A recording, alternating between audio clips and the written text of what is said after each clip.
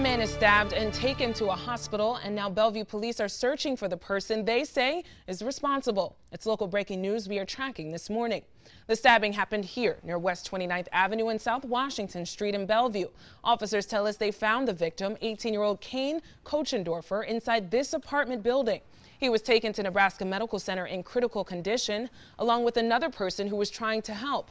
Now police efforts turn to finding the man responsible. He's 39-year-old William Davis. He was last seen in a black 2006 Honda Civic. That license plate is there on your screen.